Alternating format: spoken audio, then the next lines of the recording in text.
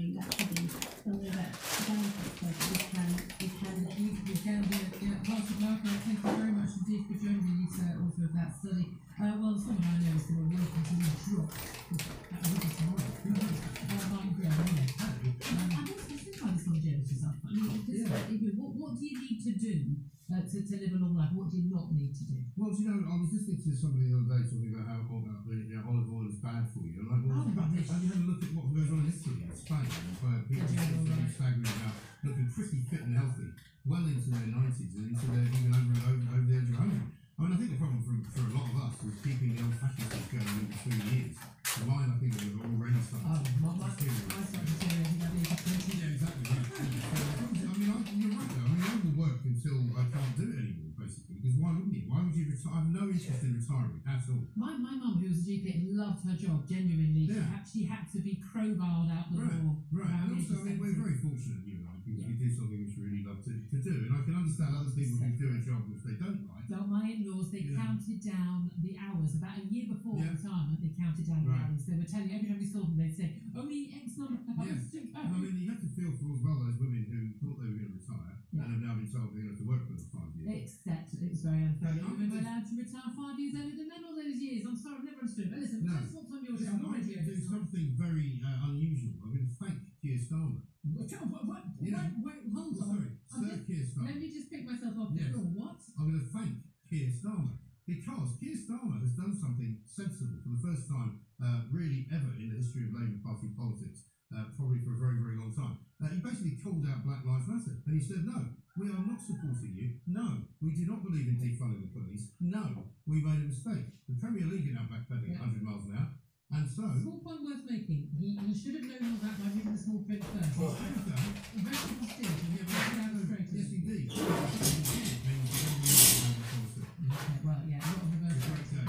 It is. Oh, Mike Graham. It's always a great day. Mike Graham's on there for 10 o'clock. I'm done for another day. Back to me bright and early for myself most of the day. Already. It is really going to be Thursday tomorrow. I'll be back with my costume. That's alright. Yeah, the weekend.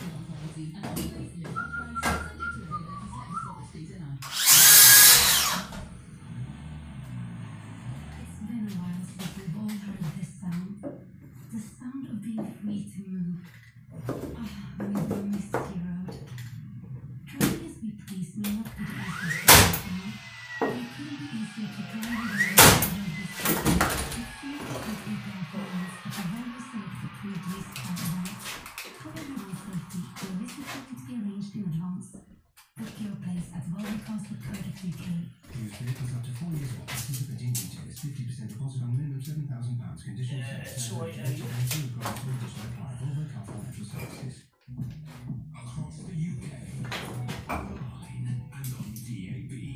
Talk Radio on the headlines. Good morning, I'm Toby Gillett. Coming up, will China regret Hong Kong law? Who'll stand up over corona drug restriction? And Leicester and Melbourne in lockdown together. Talk Radio News. Talk Radio has been told China is taking a huge economic gamble with its new national security law for Hong Kong.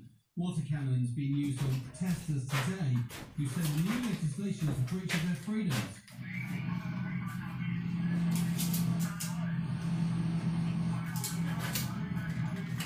The new rules directly target pro-democracy groups and threaten jail terms for those who breach them, and they've been condemned by the international community. Former UK Foreign Secretary Stephen Hawking told Talk Radio because China imposing the rules, they might support themselves and think about the long term. Large numbers of best and private contractors or something needs the charity. And the business community, they will pull up this I don't mean in the next few weeks or the next 6 months. Because what's likely to happen in the next couple of years. So what the Chinese government will then inherit is not a thriving, prosperous locality, it will inherit an empty shell. Nielsen told the firm that makes one of only 2 drugs proven to help combat coronavirus has to be taken to task as it refuses to let anyone else make it. The US has bought up the entire stock of remdesivir, meaning the rest of the world won't be able to access it until October. Simon Clark told Julia Harper on Talk Radio, it's a disgrace. It's a drug under patent, so Gilead can control the access. That needs to be addressed. Gilead needs to be taken to task about how the rest of the world can get hold of this drug, because it shortens the course of infection. People but it shortens the course of infection. Now, Leicester is not the only place suffering from a lockdown. 500 million Australia is forced to shut down again. The area is still spiking coronavirus cases, 73 new ones overnight. They're being told to follow restrictions for almost a month. Nicholas Rushton is the member of Leicestershire County Council. He told Talk Radio suburbs must do their bit, even if the virus hasn't actually reached them. The county was actually below the national average, whereas the city is above the average. But if you're going to seek to control the new so-called whack-a-mole strategy, you have to include some of the urban areas on the outskirts of the city. The owner of the upper crust sandwich shop chain has confirmed up to 5,000 jobs are under threat. SPP, which also runs Kiko Services, says the group is coronavirus. The railway stations and schools are just seeing this dramatically. Labour leader says local authorities are facing a £10 billion black hole in their finances, so Keir Starmer wants the government to step in to plug the shortfall. Flights are back up and running, more than 1,000 a day. National Express coaches are also getting back on the road. Managing Director Chris Hardy says safety is paramount. We've limited the capacity on the coach to less than half the number of people on the coach. We're also temperature screening, and if it's over 38 degrees, then, regretfully, we will ask them not to board. We fitted additional filters to the air conditioning system. We've enhanced the cleaning regimes. Talk Radio, national weather. Rain over southern and central Scotland and Northern Ireland dying out. Cloudy elsewhere with some rain, but brightening out. Some heavy showers to follow, warm in places. Talk Radio. You never know what's around the corner. In this particular person that don't keep all your get a quote from the new one with British Gas and choose to pay nothing for 3 months with interest rate cover for 2 years. You also get £150 off or £350 off if you must be a British Gas home care customer. Offers end August 31st. British Gas, here to serve. Search British Gas employer. Conditions apply. British Gas and Heating Limited is the credit bureau for users of panel of lenders. Online, on DAB, and on your smart speaker. The Independent Republic of Mike Graham on Talk Radio.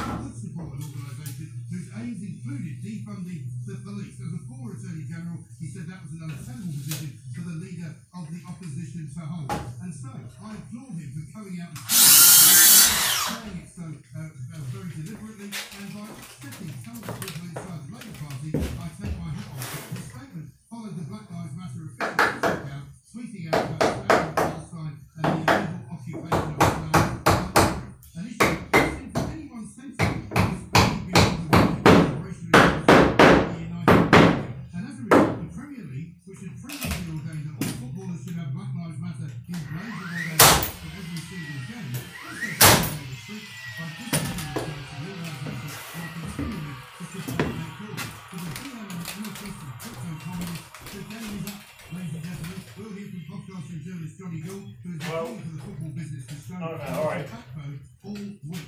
Yeah, alright, yeah. Let's manage to brought chip on it, but run off that. We've got several treats in store. TV presenter and historian Neil Oliver joins us with his take on why apprenticeships are better than higher education for all of us. And Times columnist and author Matthew Side will be here to Right, alright, yeah, well, I'm going to sort all these interested in why hips here, but get all them sorted out today. Like I said, I'm just doing the, putting the noggin on the bottom of the cylinder cover, and I'm going to deck that. I'm going to start sorting these defenders out, get these sorted and that, and then I'm going to put loft actually, what size loft actually? 730 loft. To bring this country back to where he believes it should be.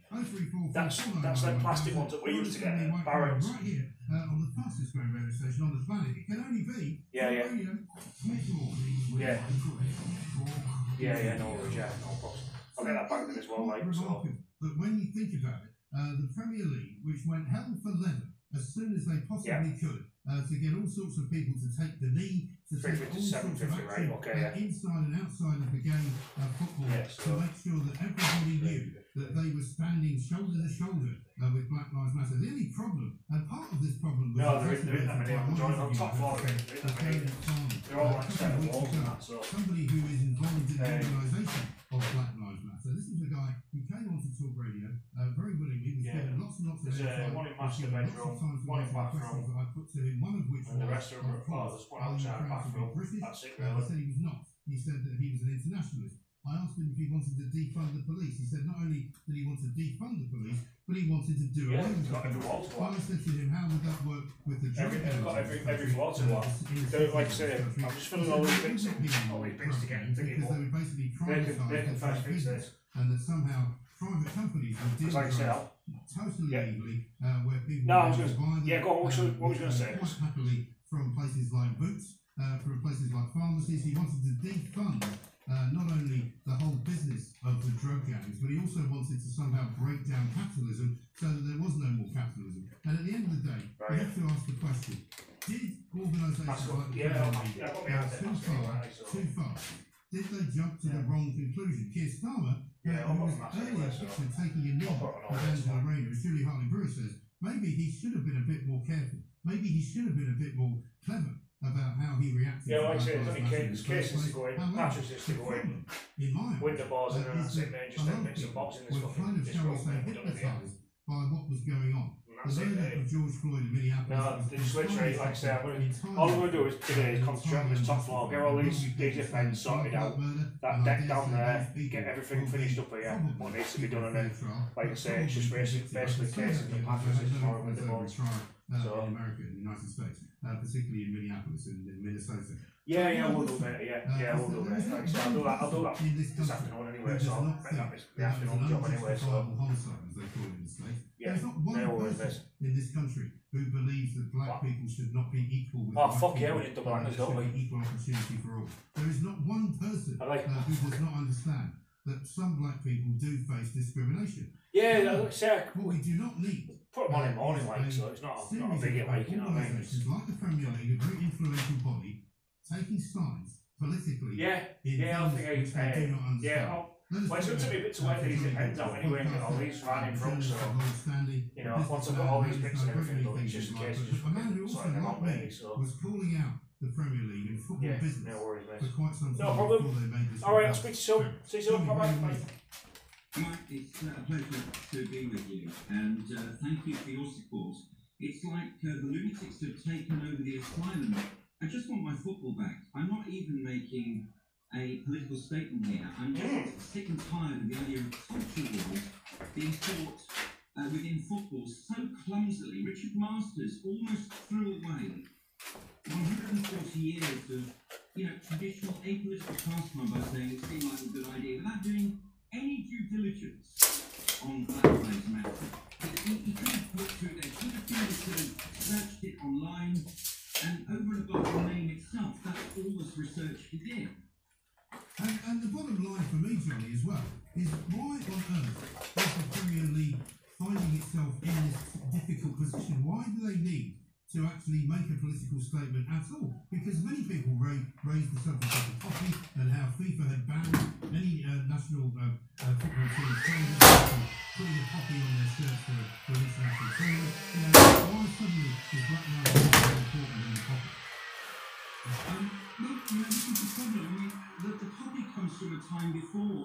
identity politics when, you know, we were a sort of slightly more unified society. And it now has come to a point where, unfortunately, some footballers feel within their own narrative they can't wear it. And now, you know, because of this confusion that's come from this, we may have to accept that. And that is a real tragedy. You know, football should be apolitical. One of the reasons why the English game, and I say that with a capital E and a capital G, spread around the world so much is because of the values that it's syndicated within itself of personal achievement, team achievement, and later on professional things and to it, cultural ideas. And I'll tell you something else as well. I'm getting a bit of pushback from BLM supporters, Aston Villa fans, because I'm a director of the supporters group. And, you know, thank goodness there are no Brexit campaigns at the moment, because there would be the potential chance from certain push against this, probably a lot of people. We saw that, you know, from Manchester City. I think that's considered. And also the idea that there's harmony with the games, with supporters of other parties, supporters of other football. But, you know, I saw the fans together. And if I can't feel safe again, then that's entirely the fault of the Premier League and Sky Sports. They have made a conflict where there was peace. I can't imagine a bigger mistake in the history of English football, which for 150 years was a vessel of peace. We go to other countries, like, I don't know, where there are traditional army teams, you know, where they've had to change the name. I'm thinking of Red Star Belgrade has changed its name to something like Crvena Zvezda. I can't exactly do the pronunciation. There are union teams and, you know, right-wing teams and peace teams in other countries. There's obviously the sectarian issue in Glasgow, which has denied Rangers and Celtic a place in the Premier League for as long as the Premier League's ever existed. And so, for this reason, You seem to have some uncontrollable children there, Johnny. You have to stand up the Independent Republic Parental Alienation Squad in order to get them to behave. But interesting that you say all that.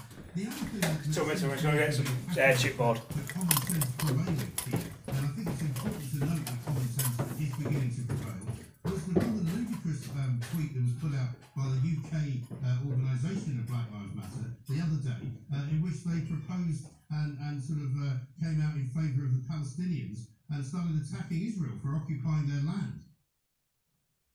Yeah, I mean, once you start diluting the idea, I think we can all agree that Black Lives Matter, perhaps with a big small b and a small l and a small m. Yeah. But when there's mission creep and they're taking sides in a conflict, what has that got to do with, you know, the push for fighting and combating racism and the idea of, you know, making Israel some sort of colonial oppressor, when most Jews who live in Israel might be regarded, and I hate doing this because I'm not going to really want to play the game, but they're brown, you know, they're not white. It's you know, I'm not getting into arguments about anti-Zionism, I don't really want to do that here.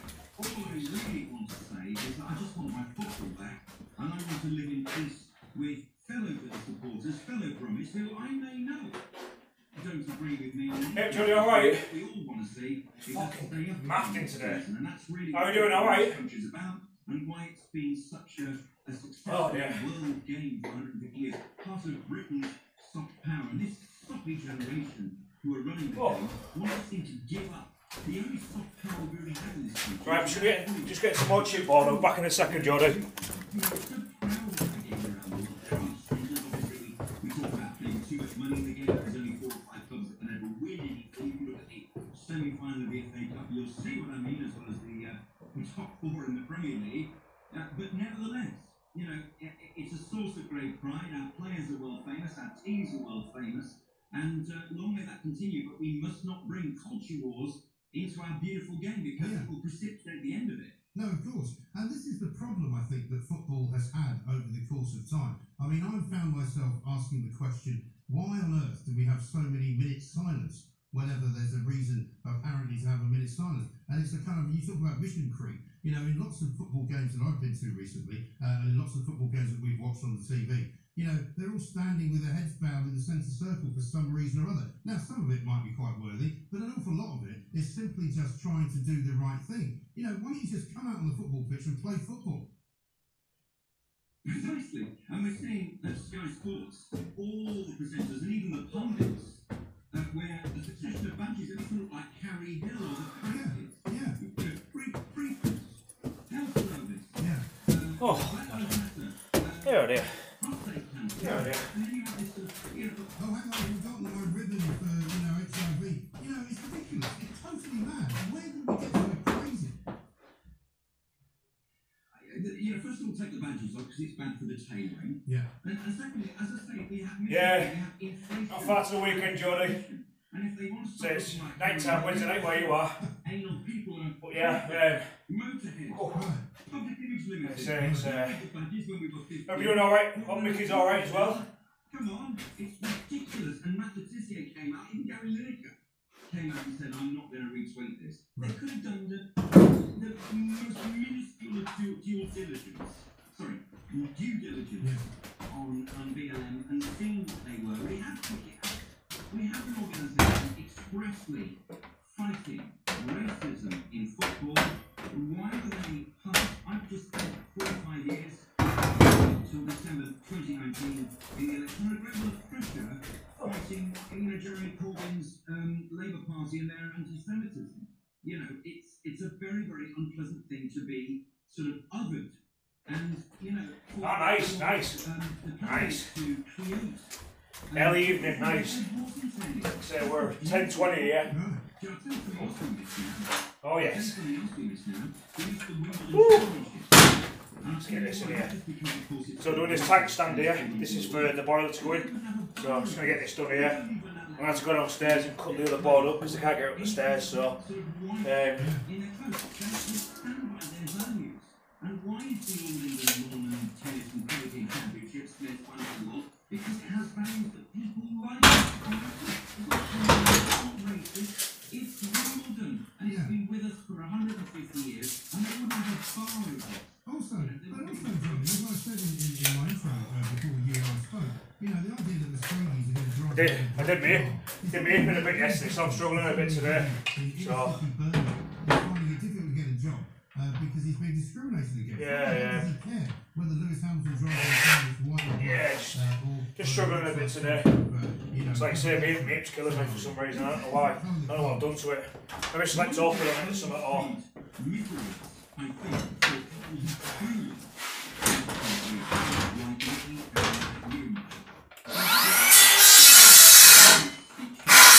think the most established thing that you could do. Fuck's sake, Josh. Fucking not. Oh, still in charge. Fucking oh. It's actually backing your establishment and bringing you into it. So what kind of solution is that? It's the opposite of counterculture. It's presented as counterculture, but I think it's the most unbrave, uncourageous thing to do to actually do this. No, actually no. I don't know. I just got up yesterday morning. I was in agony. I maybe slept on it a bit awkward, but literally I got up yesterday morning. I was in agony with it. I worked all day yesterday. Got through it. I was on painkillers. I was in bed for 20 to 7 last night, I think it was. I got in a bath, put some muscle rub on, had some more painkillers. Like I say, I was in bed for 20 to 7 last night. That's where I stayed till 5:30 this morning. So got up to go to the toilet a few times. That was about it really. It's just but yeah, it's not so bad now because I've took a couple of ibuprofen. So they've kicked in. I've got take a couple more. Like 10 o'clock, 12 o'clock something like that, so yeah, it's just, maybe slept a bit awkward, I don't know, but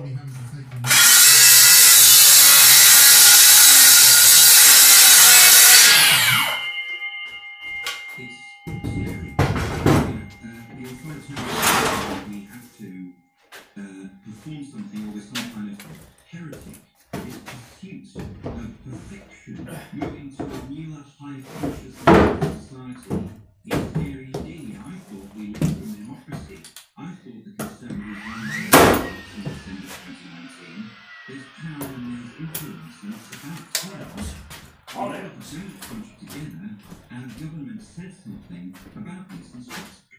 Union, who is a It's man good of enough. peace. Now, I just want to... She's going to kick me in the side, Jodie. By the way she was bashing the chicken the other night, I thought she was kind of kick my skull in the way she was going at it. So. Exactly. If we were so powerful, we wouldn't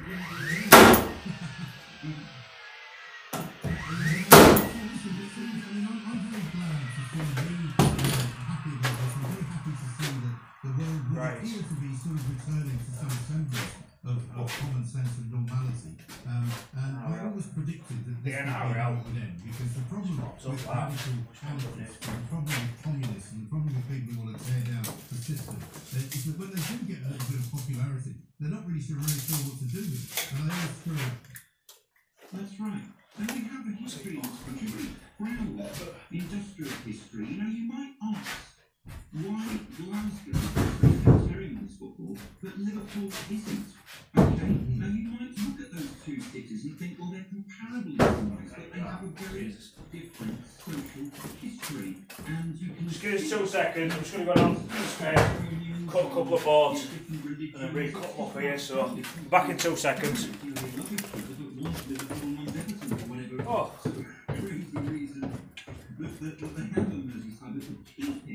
Was that there was a union leader on Liverpool docks in the 20s by the name of John Mann, coincidentally, that of Lord John Mann, a fighter against anti-Semitism, who observed that, you know, some of the Protestants were getting more favourable jobs than the Catholics on the docks, but unified everyone together and said we're all part of the same sort of working class.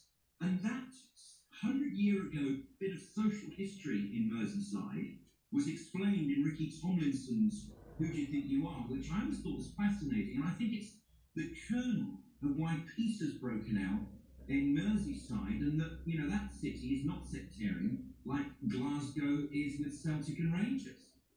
No, it's absolutely right. Listen, Johnny, great to talk to you. Thanks for coming on. Good to see you as well on our YouTube channel, of course, which we are currently live streaming on. If you want to watch the show, subscribe to us. We'll tell you how to get Plank of the Week every single week, and we'll tell you about all the other great clips that go out as well.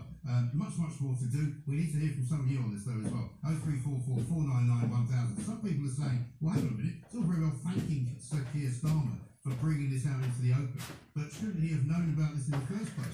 Well, yes, but you have to understand that the febrile nature of the political world in which we now live means that lots and lots of people don't want to miss out. And lots and lots of people will ask the question, like, why haven't you endorsed this yet? Why haven't you come out in favour of Black Lives Matter? Why haven't you taken the knee? Now, I can take my hat off to Dominic Raab, who on this very talk radio station said to Julia Hartley-Brewer that he would not take the knee because he would only do that for his Queen. 3-story house is doing my head in. Literally. 3-story. What's a 3-story house? Build a bigger house that way. Right. Between wanting equality, between being positive about not wanting to see discrimination against anybody for whatever reason, whether it be for their skin colour, whether it be for their religion, whether it be for their sexuality. No one of those things is more important than any other, okay? So basically, we are all, in this country, decent people. This is a decent country. It is not a racist country. But Black Lives Matter is a ghastly, horrible organisation that would like to see the destruction of everything that is good about Britain. And I'm not having it. Neither is Sir Keir Starmer, and neither is the Premier League, and neither should any of you. This is Talk Radio. Talk Radio. We know how important your business is to you. And right now, it feels like there's a lot that's out of your control. At Market Finance, we make it quick and easy for businesses like yours to get a coronavirus business interruption loan, interest and payment free for 12 months. You can apply in 3 minutes through our smart online platform and get up to £150,000 within 48 hours. So take back control and apply now at marketfinance.com.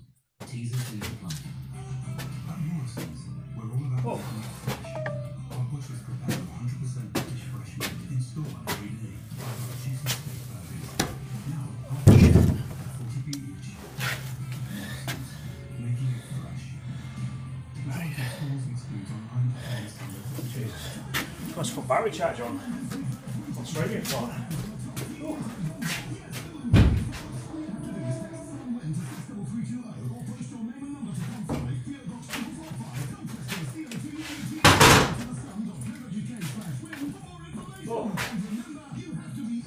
played any games you got for your birthday yet, Jody? Or you not tackled them yet?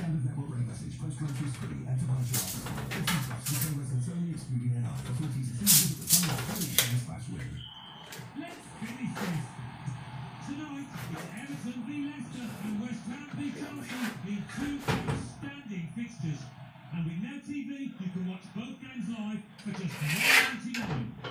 Hold on, they're checking with VAR.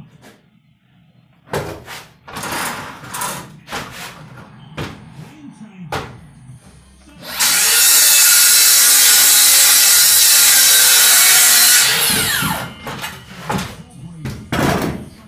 Traffic and travel.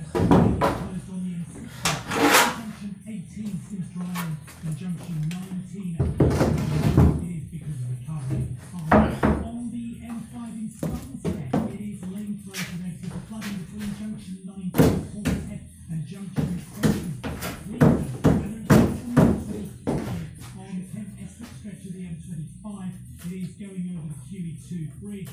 Traffic has been stopped there. That's the latest. I'm Gary. Talk Radio, the independent republic of Mike Graham on Talk Radio. Welcome back to the Independent Republic of Mike Graham right here on Talk Radio. Lots of you want to get on. We haven't got much time just now because we're really coming up to the news because we went a little bit over there with Johnny Gold. But it's a great subject. I'll tell you why it's a great subject. Because it has occupied our minds for the best part of the last 2 to 3 weeks. You know, the statues being torn down in Bristol. We're going to talk to Matthew Stein from the Times coming up a little bit later in the show. He's going to be telling us why he doesn't believe that is the way forward. We're going to talk to Neil Oliver as well about the situation that we find ourselves in. He's, of course, the TV presenter and historian from Coast. We've got lots and lots of your tweets, which are basically saying the Premier League jumped the gun. The Premier League were wrong to do what they did. You know, you might well decide that like I said to you, Black Lives Matter. We all love you. I would have to say I said to you, we all love you. You know we do. You know what I mean? Like I said, you ever need to speak to anybody, message me. Like I said, I've been through it before. I've been through, like I say, depression, anxiety, stuff. I've been through it all. You know what I mean? So if you ever need to talk, like I said, don't ever think you can't message me and have a talk to me. You know what I mean? It's like I said, it's I've been there myself. You know what I mean? It's not a good place. You know. Luckily, like I say, like I'll tell you one thing now. Like people will see me now. Have said to me, said, you've never had mental health issues, you never had problems, you never had depression and that. I said, yeah, I have, mates, and I'm telling you, everybody sees me now as a joker, you know what I mean, and you know, having a laugh and stuff like that, and nobody sees me what I was like 2007, 2008 when I was like literally, you know, in a bad place. So but yeah, if you ever need to talk, Jody, like I say, just give me a message, you know what I mean? It's like I've said to everybody, you know, don't ever think you've got no one to talk to, you know what I mean? I'll always talk to everybody, you know what I mean? So. Under the law, anyone supporting independence could face life behind bars. So Malcolm Rifkin told us he fears for the future. This is a very grim day, and it's certainly the most serious setback on consistency democracy we've seen since 1997. What is clear is that the ability of Hong Kong and the courts of Hong Kong to have the rule of law has now been very severely diminished. Because this national security legislation to which we refer, it will be enforced by judges appointed by the aging appointed chief executive. The price of one or two drugs proven to treat coronavirus has been brought out by the US. It means for a testing in the UK or Europe until at least October. It's made by the American pharma giant Gilead, but developed with the help of British teams. Dr. Andrew Hill, an expert on medicine access, thinks the system is unfair. We have to have the ability of UK health authorities to access these drugs in return for taking part in these studies and people risking their own health. We've got very little or no access to this drug. There are fears 5,000 retail jobs could be lost at railway stations and airports across the UK and Ireland. SSP, which owns Upper Crust and other brands, is struggling after battling spell. 1,700 positions are being cut at Airbus, while EasyJet and Ryanair are threatening more than 4,000. So many. Australian officials have banned international flights from landing in Melbourne for 2 weeks after a new COVID outbreak. Other lockdown measures covering 300,000 people in suburbs are being introduced until the 29th. Some of the infections Yeah, were spread by staff working. Jordan, don't ever think you're a failure. You know what I mean? Like say this pandemic is going on. Like it's affected everybody. You know what I mean? And like I said, you don't have to beat yourself up for it. You know what I mean? It's like you're a mother. You've got to be there for your kids. You know what I mean? It's like streaming comes second. But it's like I've always said. Like family always comes first. You know what I mean? Family, friends always come first over streaming and anything like that. And I've always stuck to that principle. You know what I mean? The people who would genuinely follow you for who you are will always come back, no matter what. Like me, you know, you're always good to me. We have a good laugh and everything, and I'll always come back and watch you. You know what I mean? So, and the genuine people will always come back and watch you. And I've always thought that. You know what I mean? Like when people say, "Oh, you know what I mean?" Like, but it's don't ever. You know what I mean? You've got to be. Your family's got to come first, and that's why. Like if people understand that in the stream, then you know you've cracked it. You know what I mean? Because people will understand that you've got to. You're a family person first. Streaming comes second. You know what I mean? So you know, yeah, I wouldn't. A list of something like 36 different locations in England where coronavirus. It is a shit place to be. And like I say, I've fucking tried to top myself before. You know what I mean? This follows, of course, the through depression and shit. You know, we're bringing news on that. It is a shit place to be, but what is going on? Big news coming in from Hong Kong today, of course. You've got to be positive about things. You know what I mean? And like I said, you saw in that video the other day how much we appreciate and love you. You know what I mean? And, you know, it's like China, Hong Kong has been. You know, that's pure friendship, and like you know, it's like I've made loads and loads of friends from streaming, loads and loads of friends from streaming, and it's, you know, the clampdown has begun. We'll talk about the diplomatic concerns you know, later on. But first of all, first up, let's talk to Nathan. You know, everybody's going to be there for you all the time. You know what I mean? Like, you know, you can message people and they'll always be there for you. And like you say, you know, the true people always come back to watch you. You know what I mean? So yeah, yeah, I would beat yourself from Jordan, Jesus. You know what I mean? You know, you're going to concentrate on the family and stuff. So keep Hong Kong independent. It seems to me, though, that this is a big move by China. What are you seeing from the Beijing perspective? That's a big move. Well, what we're seeing today is very similar than we've seen over the past year or two for language that's being used. You have Beijing saying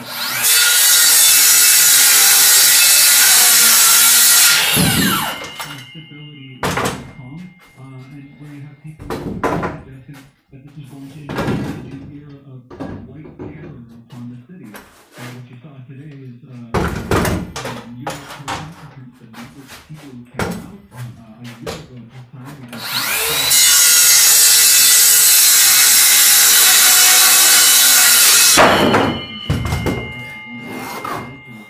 We had last night, but today, you know, much smaller crowds, but in some senses, one could say perhaps much braver crowds, just given that this new law now threatens far more serious consequences for taking the streets. Yeah, absolutely right. And is China viewing the agreement that they made with the UK when they sort of took over the running place as completely worthless now? Do they care about their diplomatic immunity or their diplomatic situation with Britain? I don't think so. I think they 81 countries use this thing, but the language they're using they're responding, perfecting on and that refinement seems to be that the two systems are no longer parallel, but you now have one that's subservient to the other, one that's subjugated to the other. Yeah. That seems to be the direction of this perfecting of this formulation. And would you suggest, Nathan, in your experience, that Jordy, it's like I said to you, this could get more sort of, you know, everyone will always be there for you. Don't ever think we're not. You know what I mean? It's like, you know, yeah, it's, legal nastiness in China, in which case people, you know, don't ever feel you know, you've got no one. You know what I mean? It's always. There's always someone there. There's always someone there. You know what I mean? So, and like I said, like it was good doing that video. I didn't just like I said, I just didn't realise how much of a fucking homo I was. You know what I mean? So, a system that uses common law, a system that wouldn't look out of place in United Arab countries. Now you have this new law, which has certain provisions by which people can be carried off to mainland China to be tried in a Chinese justice system at a 99.9+% conviction rate. It's a massive change. It is, and if they start arresting people as they have done, for people carrying flags, and people carrying signs, presumably they'll have to make an example of those people as well, which will put a chill, I would have thought, through the society for them. Well, sure, but I mean, the chill I think already started when people started glancing through the law, which is all the time last night. I mean, this is a law that is universal and exclusive.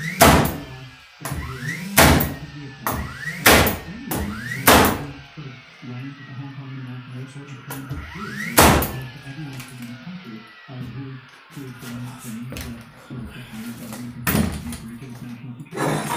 We got the first real proof today of what that could look like. There was a statement from the Hong Kong police that was sent out which was remarkable. It referred to slogans that were that the Hong Kong police were on Hong Kong is the only way out. And according to the police, that is now the further exciting. It's all going wrong this morning. Go back now.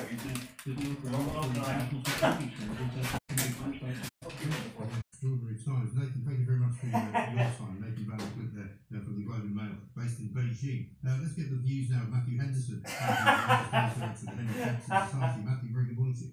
Yeah. Troubling times, I suppose. I mean, we've been seeing. Just 2 seconds, we're just going to go back, we'll just put this one on charge. Get nailed up. Was this an inevitability and not surprised? What surprises me really is the sheer idiocy of these rules. As the previous speaker expressed it so very well, essentially now, anything you do that is remotely critical of this draconian law and the regime that made it risks punishment by a long prison sentence. It is a quite extraordinary situation. Imagine if in Britain we suddenly went to Glasgow or Liverpool and said, "Well, we don't like to say anything crystal clear." It's different than that, and it was finding a job for life. Not good death, not the case. A civilized place that was built up in freedom, that was a similar to suddenly confronted with the fact that we're all police, and not only watching them in the streets, they're listening to your phone, they're reading into your computer, they are doing face recognition photographs of you wherever you go. And you're basically, forever and a day now, stuck in an Orwellian nightmare. It is an extraordinary state of affairs. It is an extraordinary state of affairs, and I suppose the next question is, what will the British government do, if anything? What can it do? I think there is a certain amount that the British government can do in terms of fulfilling its responsibility to the people of Hong Kong, and I very much hope that that will happen. But in a sense, that is an admission that Hong Kong is finished and that we just have to help people bail out. And there will be many other countries with significant dual nationality communities in Hong Kong who will be thinking likewise. That's all very well in its way. But there's more to it than that, I'm afraid, even. This is a question of an assault on the world order. This is an example of the Chinese government imagining that its approach to civil society and the so-called rule of law is something that can be arbitrarily imposed on people who have a right to freedom, which they themselves signed up to. That is something that must be resisted internationally, and it's for that reason that it is so glad, one is so glad to see people like Mr. Pompeo and the European Union and others speaking out very boldly in a way that is slightly more difficult for our government, but nonetheless, we should be part of that. Sure. I mean, I don't know why it would be so difficult for our government to do so, but we'll get back to that in a second. But what you described as the sort of curtailment of freedoms and walking around in a street where you're being looked at, you're being facially recognised by all sorts of devices, you're having your thoughts analysed, you're not allowed to say anything. I mean, that is very much the case in mainland China, is it not? So for the Chinese government to impose it on anyone, probably for them is not much of a leap. That is indeed the case, but of course they do so not merely in the spirit of standardisation, making one country, one system. They do it as an act of punishment. They really have never got to it. They've never really understood what an extraordinarily good place it was for them as well. A place where foreign business people don't necessarily want to work. Some of the risks, or perhaps getting the complexities of working full on in the mainland, would be willing to work.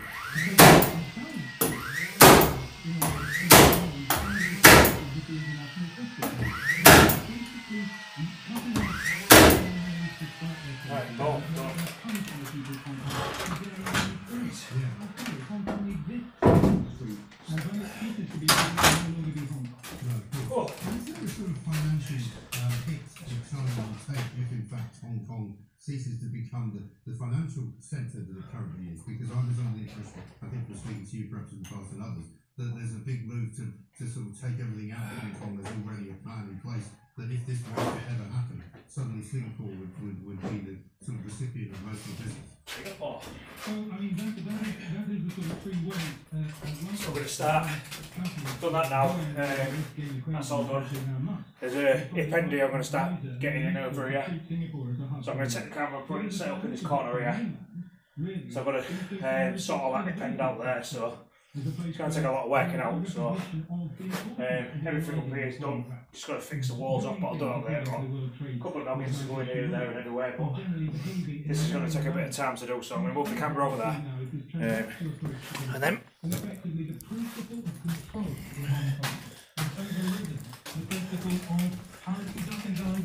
Matthew Henderson there from the Henry Jackson Society, Asia Studies Director. It's unclear really at the moment precisely whether China is going to push so far on this that they will end up getting sanctioned by the West. They don't seem to care, it seems to me. And the one thing that you, listening to this TV show, radio show, YouTube show, will is that when got to solve that up people there, start that problem coming here there. from Hong Kong because they It's no going to take a longer bit. live freely in that part of the world, that's when people in this country will probably take notice. And until that moment, you'll just think, oh, it's a very long way away. Why am I bothered about what's happening in Hong Kong? Well, you should be bothered because it means that China can basically do what it likes. And given where we are at the moment in this pandemic, caused by an outbreak of a virus in China, then we should be very careful that we don't allow it to get away. So 0344 499 1000 is the number. This is Talk Radio. Online, on DAB, and on the Talk Radio app. Talk Radio. Talk Radio has teamed up with Adrian Flux Insurance to help make a difference during challenging times. Listen to Mike Graham every Friday morning from 10 and get personal finance expertise from Talk Radio's money-saving guru. Professional advice on everything from savings smoking, we'll figure it. We'll start attacking this. help you navigate the new financial landscape, making a difference on Talk Radio. It's going to take a bit, this. So. Start saving money today with Workfans, Land Insurer of the Year 2019. Search Fluxfans today. Elvis Super Days are back. I've decided to try something new. So I collected 7 codes inside the film. Pick a date and got 2 free tickets to Alton Towers Resort worth over £110. Now I'm on the Wicker Man. Can it skate for mine? Pick up the sun this Saturday. T's and C's apply. It could be a family scene. It could be down to not stepping on cracks in the pavement. It could be someone's birthday for his own kids. And tonight, it could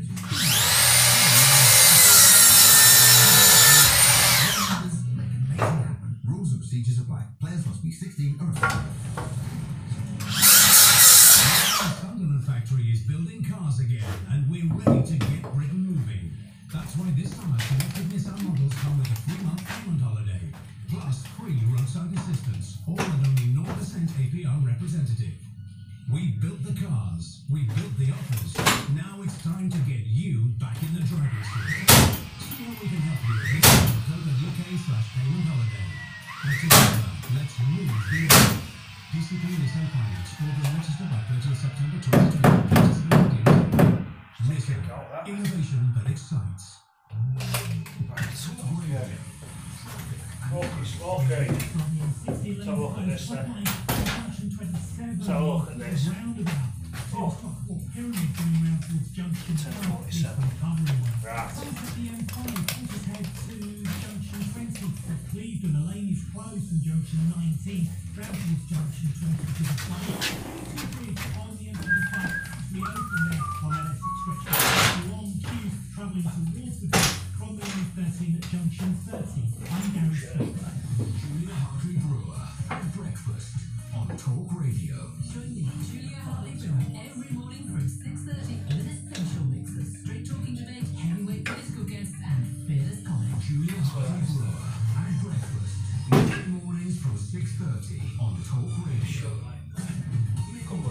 Mike Graham, Talk Radio, the independent republic of Mike Graham on Talk Radio. welcome back to the Independent Republic of Mike Graham right here on Talk Radio. You know what to do.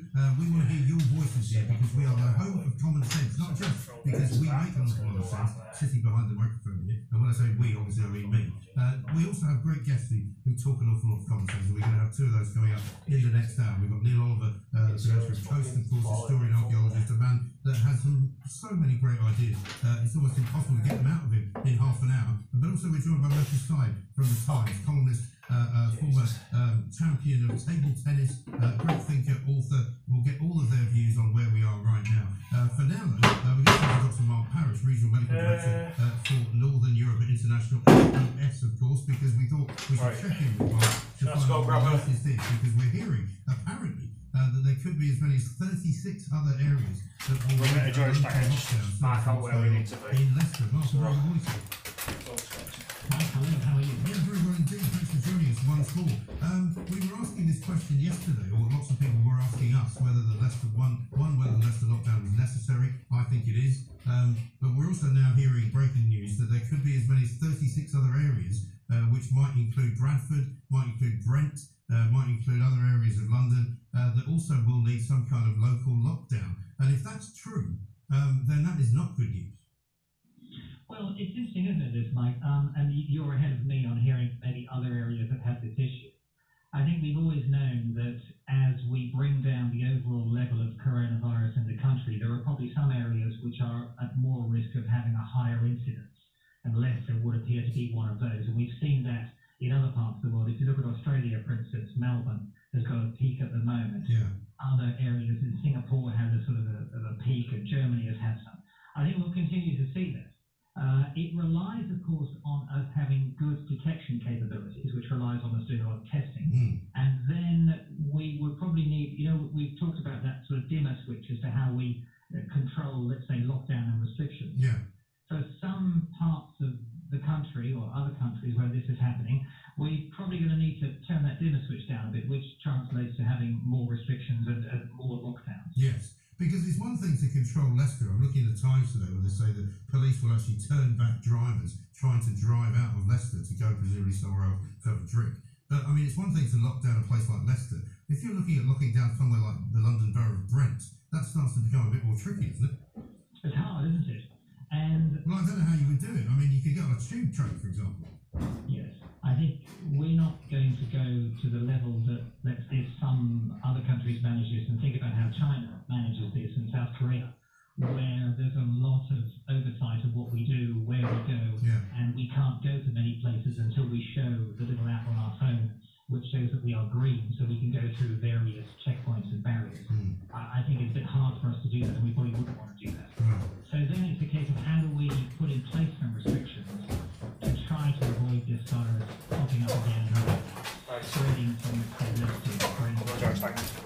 Now, how can we be sure as well, this is a question that came to me a lot yesterday, that shall we say, the notice being taken of Leicester is because of the fact that more people have tested positive, or is it because more, I'm told by one medical guy admission to hospital with the coronavirus, but if it's not admission to hospital and it's simply people being found to have tested positive, could that not be because they're doing more tests? Yes, absolutely it could, because we know that the more tests you do, the more you'll pick up.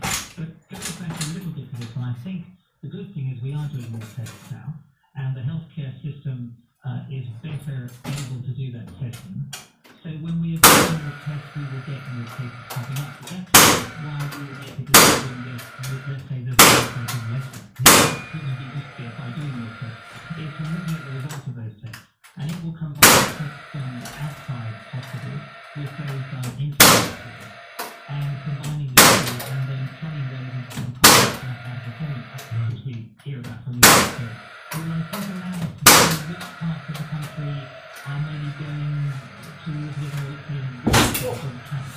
when we think, okay, this is dangerous, we think there are more cases here. Right. And we've seen that before. If you think a month or so ago, when we looked at the UK overall, cases were coming down. But there were still areas where the amount of total was in north of England remained quite high.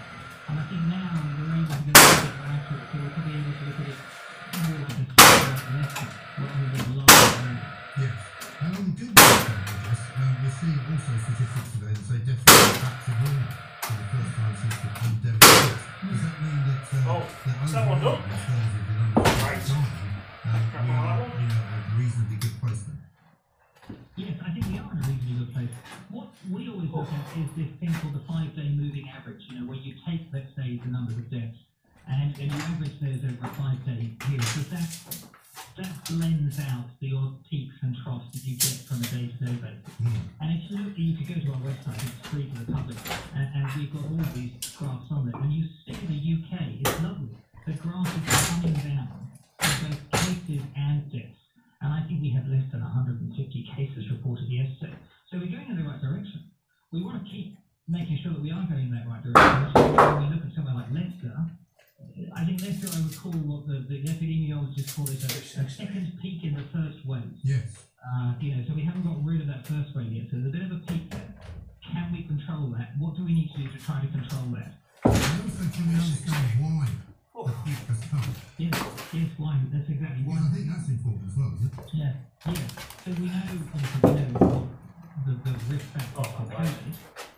And then what we don't know, though, and you and I talked about this before, is why we see different countries with different incidences, different death rates, which is probably not purely because of the amount of testing they're doing or the amount of reporting they're doing. It's probably linked to You don't think the it's cultural summer here? aspect, the age of the population. Tell you literally, you won't think it's summer in England.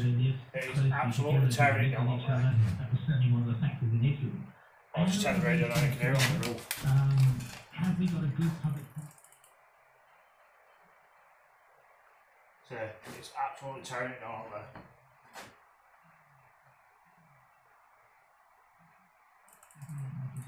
Emphasize how important it is to do those simple things to try to prevent COVID. Yeah. And this weekend, which is purported to be sort of New Year's Eve, July the 4th, Independence Day. Stuff for Saturday, isn't it? It is a bit. Because there will be some enthusiasm to rise. The thing is, you're typical, all you do is go out, get wrecked, you talk have a scrap, a very like normally do. on your program. Next minute we'll be back in lockdown. I think It's all the most time. people are sensible and understand the and they will try very hard to ensure that they are being safe. Okay, a few will probably get a little bit excited and extravagant and do other things. Of course they will. I hope Idiots. that it's not too late. Right. And therefore we can continue to keep that graph going in downward direction. 588. We're going to be leading the way. 588. Saturday morning at 10 o'clock, we'll be broadcasting live from a pub in central London, where we'll be socially distanced from one another, where the engineers will be far away from us, where we may do a little bit of drinking, a little bit of carousing, but certainly we will not be encouraging any idiotic behaviour. We're a nation of idiots, man. We're a nation of idiots. That's the thing. England is a nation of idiots. Bring them on.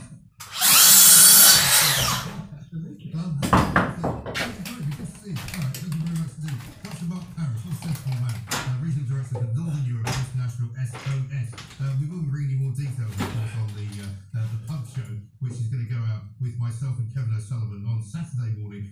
It's going to be an absolute blast. You're going to be able to celebrate with us at the pub on our Tuesday, which we may not bring over the air because we don't want to be absolutely swamped with people, because obviously we have to be careful that we don't get too many people in the pub. But coming up in the next hour, we've got lots more to do. Our favourite historian and archaeologist, the man who presents for TV, on the BBC, a brilliant thinker, a man who's going to tell us why he believes that teaching trades to young people is basically the way out of this particular dilemma that we find ourselves in. Sunday Times columnist, Times columnist, from the stage and screen. He's got lots of things to say as well. About Black Lives Matter and about the Premier League and the football business. This is Talk Radio. Fucking hell. Cruises the weekend where star names are queuing up to be part of the conversation. Don't miss Driven with Andy J on Talk Radio in association with Paramex Digital. Yes, there was, Jordan. Yes, there was. Yeah. Join me, Andy J, for the show that finds out more Yes, there was. about celebrity Yeah. achievers and what they drive. Driven with Andy J every Saturday afternoon from 4 on Talk Radio in association with Paramex Digital. You dream it, we bring it to life. Find out more at drivenchat.com. I was going to do like a, I was thinking about like a hammer and a handsaw up here. Like a handsaw as well, like a handsaw. There's like an emote, you know what I mean? Obviously if I want to do this sort of stuff, you know, or maybe like a nail gun or something. I was thinking about something like that, you know. Yeah. So today I'm trying something new. Caramelised crispy pork belly, tumbleweed, sea salt, red chili, black pepper and sugar, and sweet sticky chicken bits in tangy mango, coconut and lime. This is amazing. Introducing the new Fire Pit range, exclusively at Tesco. Food Love Stories, brought to you by Tesco. Available in the majority of larger stores while stocks last. Online, yeah. on DAB. So it's 6 off there. I'll take that seal. Radio. Coming up in the next hour, lots to do. We've got many of your calls to take, and you know how to join the debate because, of course, this is the only debate in town. It's the only place worth being. It's the only noise that you should be listening to right now, or indeed watching live on YouTube. The number is this: 0344 499 1000. Our debate continues. Coming up with Neil Armour, who's a regular guest now on a Wednesday at 11 o'clock. He's going to be telling us why he thinks that trade and learning about cost learning the trade. Cost learning the trade. It's the way forward. I've said it, yeah. For nothing at all. And if we actually had more people that could do more things with their hands, 541. we would be in a much better country. Thanks so much for joining us in this hour as well. Right now, those times for the news headlines. Here's Toby Gillis. Oh, nice one. Yeah. That's alright, Jody, yeah. Yeah, I was thinking something like that, you know. Some tools and stuff for like emotes, you know what I mean? And like the sub badge is the old and the two sub badges are going to be the owl and the Bassino one. Drugs stockpiled by US and 5,000 retail jobs at risk. As protesters find themselves on the wrong end of a new law imposed on Hong Kong by China, a former UK Foreign Secretary has told Talk Radio no country can force Beijing to change its mind. The new national security legislation is being enforced for the first time today. One man's been arrested for carrying a flag calling for the region's independence. He faces life in prison if found guilty, possibly in mainland China. So Malcolm Rifkind has told Talk Radio the international community can only try and force change in one way. What we must try and then that as the strength of international is persuade the Chinese government they are losing more than they are gaining, even from the point of view of their own narrow interest. Either it's this, they are taking large numbers of the best and brightest Hong Kongers will simply leave the territory. Nathan Van der Cliff, a Beijing-based correspondent for the Globe and Mail newspaper, has told Mike Graham these Chinese don't care about criticism from the global community, that they're scrapping their promise for one nation, two systems. They are being hated by Wait. they're using is that they are protecting one country, two systems, and that refinement seems to be that the two systems are no longer parallel, but you now have one that's subservient to the other, one that's subjugated to the other.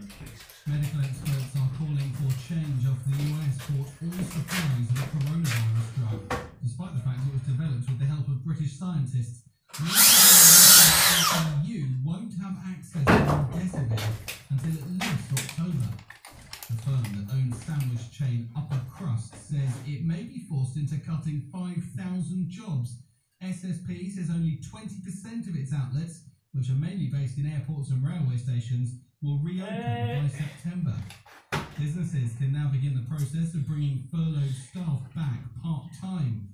Firms will be able to decide which employees can return and what hours they do, and only pay the wages for the time they work.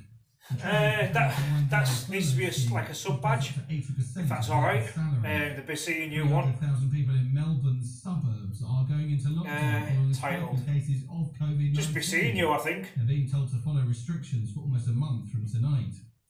And Richard Madeley has apologised. Yeah, just Bassino and then charities criticised advice he gave in a newspaper.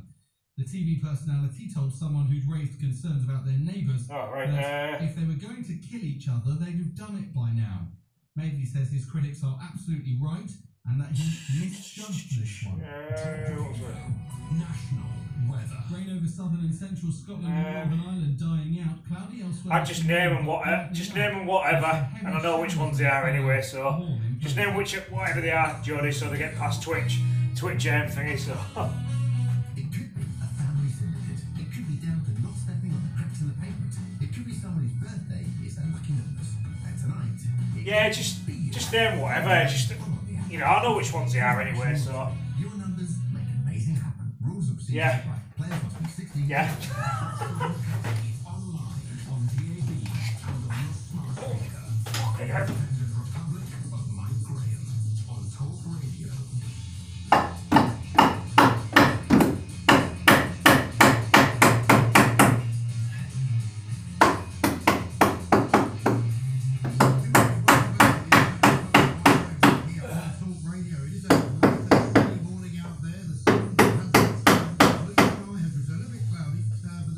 A bit cloudy.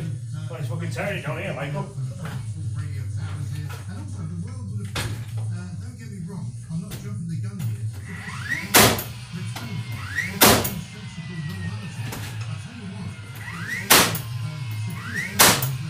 Right. Yeah. Yeah, yeah, sound. Yeah. Sound.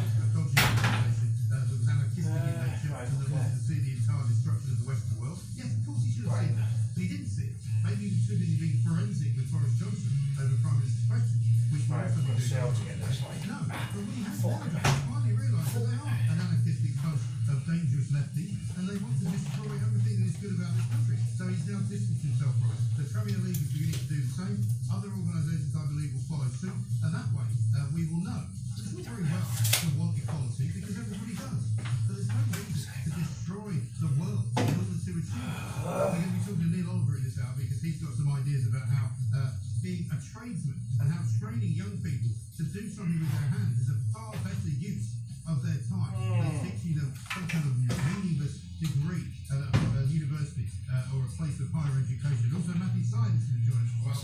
He's going to decry the taking down of statues amongst many other things. 0344 499 1000. You're listening to me, Mike Graham, right here on the fastest growing radio station on the planet. It is Talk Radio. Talk Radio. Now, over the last few weeks, we've been in conversation with Neil Oliver at this time on a Wednesday, and I, for one, can say I've very much enjoyed his thoughts and his philosophy. Let's say a very good morning to him right now. Neil, hello, welcome back. Hi, Mike. Thanks for having me on again. No, not at all, not at all. We have much to do and much to say. I was intrigued Spot on, Jody, spot on. earlier on this week about the whole business of The wife's messaged me as well. training and why young people. You said this once before when you were on that if you want to Nah. know history, don't bother going to university. Yeah, that's fine. But, That's fine. tell us about Spot why on. you think that learning a trade is the way forward. Of course it is. Well, I mean, first of all, I'm a product of the university. Hey up, Dak, it's alright. You know, university degrees. How you doing, Mummy? Alright? How you When doing? it comes to getting into work, there are many ways. Just trying to sort this out up here. It's a nightmare, mate, up here. Get someone to work. It's not going to work for every person. It's not even going to work for the majority of people. Trying to sort this out so we get it. So it looks right. It's one of those Right fundamental words that it's so complicated for many people. How are you doing today, sir? Alright? It makes us better people. It's part of becoming a useful person. You know, I'm always saying to our kids, we say to our kids, be useful. It's the most important contribution, and it's the simplest contribution anyone can make. US President Teddy Roosevelt said, "The following best prize that life offers is the chance to work hard at work worth doing." And work makes us better people, and it's important to get people into work. And for a lot of people, their intelligence, their innate physical, they're in their hands. Really physically operate. You know, our intelligence is not just. Yeah, I've got it all. Got it near enough there, mate. It's ready for Sparky tomorrow, so Sparky's coming in tomorrow, so the mask on all day tomorrow. While he's in the house, obviously. We'll stay away from each other, but obviously we have to mask up tomorrow, glove up as well, so that'll be on tomorrow. So, but yeah, it's going to sort all this out here. It's just a fucking nightmare. It's just an absolute nightmare because the way they've done it, they've butchered the fucking roof over here instead of like filling this in and doing it right. Basically, I have to sort it out. So, you know. Which lived around the ice cream, there was a steel plant there, and thousands of people were pulled into it, they were bolted into the fire, and they were given lives, they were given creative and beautiful lives for going on to a shipyard in the Clyde, back in the 50s. And those held communities together. And people from the men working in the draft rooms, creating plans, down onto the dockside where these things were cut and built and welded and riveted and created. And the whole community around the shipyard would be enlivened and emboldened by seeing these great cliffs of steel, these massive right. I think we've got an idea. And everyone knew that it was stake. Got an idea. It was part of, and it was the lifeblood of their entire community, and people were confident that their kids left school so that they could go and find creative, valuable, meaningful employment in those places. And the globalisation that we've had around the world in the last few decades, really has delivered many things. I'm not denying 100%, has also taken a lot of work away from our part of the world. What else is there, mate? What else is there, mate? And people cannot need work. And people are made happy by work.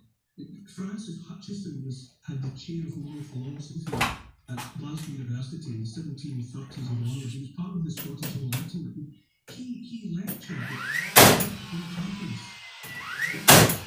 By working hard to make your own life better and other people's lives better, the correlative benefit of that was happiness. You made yourself happy, you made other people happy. One of the students was John Weston, who emigrated Next to time, give us a America dab. and became the second president of what is now Princeton University. And he was one of the signatories of the American Declaration of Independence, which has in it the pursuit of happiness. And it comes from Hutcheson teaching that working hard to make the world a better place, working hard to make the world a better place for people and not just yourself, is the root to happiness. Look at the world that we have at the moment. You know, so many people are looking for. I've done my pin, so I'm struggling a bit. Painkillers are starting to wear off. Receiving a certain amount of money, but not working. And it's important to give people the wherewithal to survive, of course it is. But people are made happy. That is a wonderful thing. It has been working creatively, constructively, and contributing in that way has made our communities. We need to bring work back into the community. There's so many people, there's so many young men and women. It's the work of the hands, and it's those skills which are every bit as valid and important and wonderful in many ways as anything that we have to invest in. You might even say as well that the production of something tangible, which you get at the end of whether it's a day's work or a month's work or a year's work. You know, I once lived on the Clyde down in Glasgow Harbour, and I was opposite the BAE shipyards, which I know are much smaller than they used to be, but they were building, I think, an aircraft carrier or something like that, which was eventually launched into the Clyde. And I would walk down, my children who were very small in those days, down the side of the river and watch as it got bigger every single day until eventually they did launch it into the river, and we all stood and watched them launching it into the river because it was a great achievement, and I felt part of it even though I'd done absolutely nothing at all to create that. And I think you're right, because I think the problem, for example, that we have in London is that we have an entire class of people in London who make nothing. They work, but they don't. Yeah, nice. Start your bar fit out, nice. Sign Like a couple of emails. They send some social media out, but they don't actually create anything, and I think that's a problem. Yeah, I did, Jody. I got an email saying about it, yeah. That if I upload them, they're instantly uploaded. So, yeah. So I'll upload them later on if you're right to sort the other things out, like say the tools and stuff like that if you want, if that's alright. Being a contributory part of an enterprise like a ship. Yeah. I'm not saying, of course, I'm using that only to illustrate a point. I'm not saying we necessarily need to go back into the past. You know, maybe the future lies in. Nice one. Thank you. But there is no doubting that, as you described, that spiritual uplift that used to come. Right. Yeah. Okay. Yeah. They were part of making something grander and bigger than they would ever be on their own. You know, my mum and dad, our family legend is that my mum and dad. Yeah, so you just upload them 3 sizes then. Opposite sides of the. You just upload them 3 sizes and then obviously the two families brought. You just upload them to Twitch, like. The launch of the Queen Mary which was one of the ships that came out of John Brown's before the Marion development came out in John Brown's, and then the Q4. But they were on the rubbish side. Thousands and thousands of people, whole communities of Renfrew and Glasgow, people converged on the Clyde to watch this creation that was their own. This corner's a nightmare, mate. This corner's an absolute nightmare. Grow and rise above the table. And people know that their children could go in and to know that there was a ship on the ocean, a great liner or a great warship that was out there, and you've been part of the process and the building process. That lifts people up. Right, okay, yeah. There's a great theory that coming together to work on shared endeavour is part of what fate raised up the human race. You know, it's unique to our creative endeavours, and it's almost unique in the way that we do it. And it makes us feel that we matter. And the necessity to feel that we matter, there's so much unhappiness and depression out there in the world. And a lot of it we have to do with that's what we just rocked up.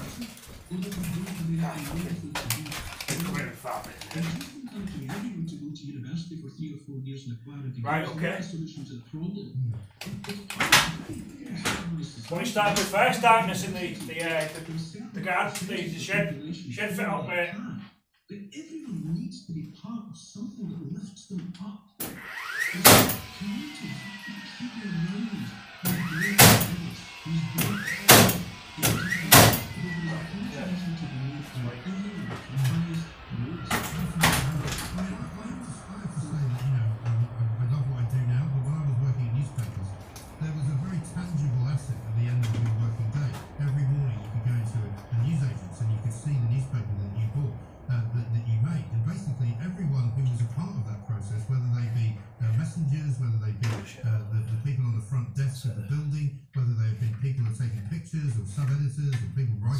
everybody had a kind of collective ownership of that sector, and they believed it, and they loved it, and they wanted to be part of it, and anything that they could do, and that was a great experience for me. I was talking yesterday, he talks about this new deal, and you mentioned Teddy Roosevelt, you know, he was invoking the spirit of FDR, talking about the New Deal for Britain, and how we are the leaders in lots of different industries now, and he's right to say that, but how do we get from Star Trek game, nice. To where we want to be? How do you think we can get young people to kind of buy into no worries, mate, no worries. Becoming part of something?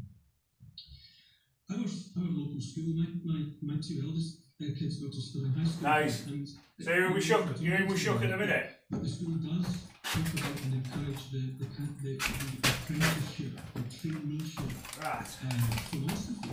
So it is there. Which is a wonderful thing. I think, in answer to your question, I think it's so important to reinvest with dignity, to rehabilitate the idea of working. It's just a rough cut to see what we can do with this. So, little play about with it. Hands that can do things. That you can raise yourself up. Is through a university degree, then that's not enough. You also have to remind people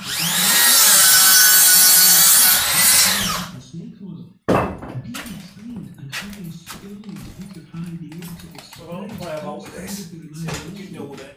to bring something to fruition is an aspiration almost like no other. And so I think it starts very early on with reminding people that having a trade, having a skill, just a little play with this. is a wonderful, uplifting notion. And it also, the second part of the answer to your question, you go clearly because yeah. He's been to Fraser Island quite a lot, hasn't he? It's been quite a lot, isn't it? To Fraser Island, like. That's probably one place we are going to probably visit when we go over that side of the world, when we go live in New Zealand. Obviously, go to Fraser Island. Let's see what this does. Let's see what this does. This opportunity to get into building cars, building ships, making steel. created all the structure and holds up our civilization. So if we have, it makes us better people. we had that there, a flash from there. If I come across there, that should, in theory, give us the line of the fucking ceiling. That should give us line of the ceiling. Yeah. My father-in-law was he trained. Right, okay. Let's see if this works. And then he became a rotating machinery engineer. Yeah. In the industry. And a more physically clever human being. Yeah, I've seen him there quite a few times. It looks big though. It does absolutely look big. Fraser Island though. A time. So this does. So obviously we're trying to replicate that seat cut and the bum cut. Let's see if this works. See if this works. Intelligence that is made manifest by what he is able to do with his hands makes me want to curl up into a ball. So I feel so lighter. I'm going to tack that there. Let's see what I like with that. Just tack it in top. Don't get loud through. Don't work, we'll start again. Don't work, start again. That's going to go there anyway.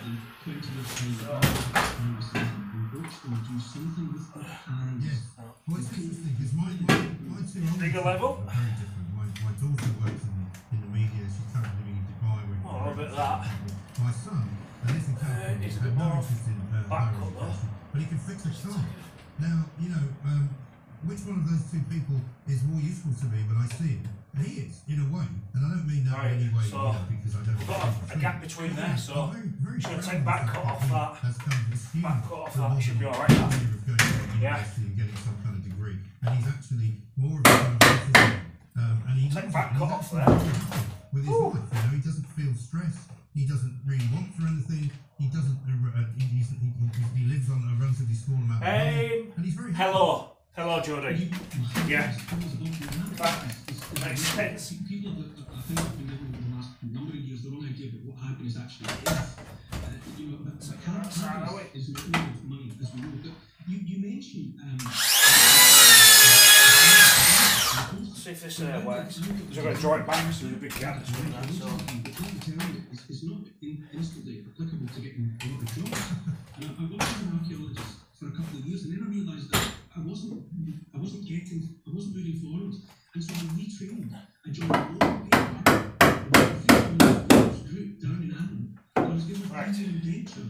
God bless so that works. That opportunity. I was training I was sent away to Napier College as it was then for about 6 weeks, where we did some of the technical training. I remember in the job, and the skills that I tried, the necessity to communicate with people, to very quickly understand the situation, and some of them to give them the most copy that would make sense to any interested reader. I can see what the time I have, but that's still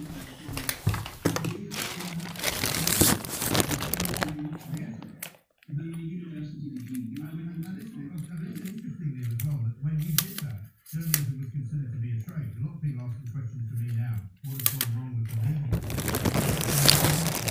He went to public school, he's been run by people who never really learned journalism as a trade. They basically are political apparatchiks. They're interested only in the sound of their own voice, particularly in television. And when you were learning the trade of journalism, it was a very humble and a very basic training that you went through. And the other people, the other cub reporters, I was the one that had come out of university at all. I was almost coincidental. Coming from school, you were learning on the job. Right. As you mentioned, the fact that we were a weekly paper with 3 weekly papers at the board, and at the end of it, when the papers were on edition, it was so exciting to go down to the ground floor, where the paper was being physically put together. And it was being put together by men and women who had skills that are lost on. They were actually strong. And to go into that environment, to see your story and to be assembled onto a page, maybe with your byline on it, and then to see the presses go and the paper to be produced. And then somebody like